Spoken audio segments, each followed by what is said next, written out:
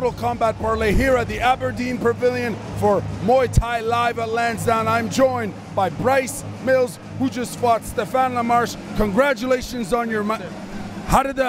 What's your opinion on the match? How did it go? He's a beast, like I expected. I've seen some video on him. He was a beast, just like I expected.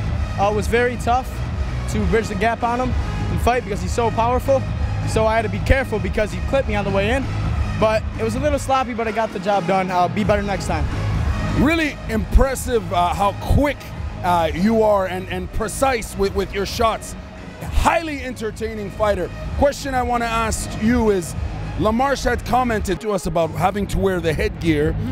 What are your thoughts on wearing a headgear while you're fighting? What are the pros and cons in your opinion? Well, I didn't want to wear it either, to be honest. 95% of my fights are without headgear. The first 3 fights I had were with headgear, but unfortunately because of the age difference, they said we had to wear it, and it's understandable, but I'll fight them either way. Bare knuckles, anything. I just love to fight.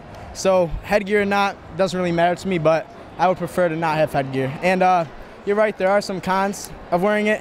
Clinching, you can grab a hold of it, so it makes it a little tough to break the clinch, but overall, it's not that big of a game changer. So I think the fight would be the same way without headgear. But yeah, it's what it is. Well, highly impressive performance. Thank you. Now you move on. Your record is, I believe, 26-1, and it's highly impressive considering you're only 17 years old. What's next for you, sir? In the next 6 months, I would like to turn pro. I'm my 18th birthday. There's still some things I got to work on, sharpen up my game a little bit, improve my technique, because I was a little sloppy today. It happens. That was sloppy? Like it was sloppy. It was sloppy. You're a perfectionist. Yeah, you got to be one. Fair enough. Well, all the best to you. Thank you very much for entertaining the fans here in Ottawa, Ontario, Canada. First time in Ottawa. It was a pleasure to be here. Thank you. Well, we hope to see you again. All the best. Appreciate it. Thank you.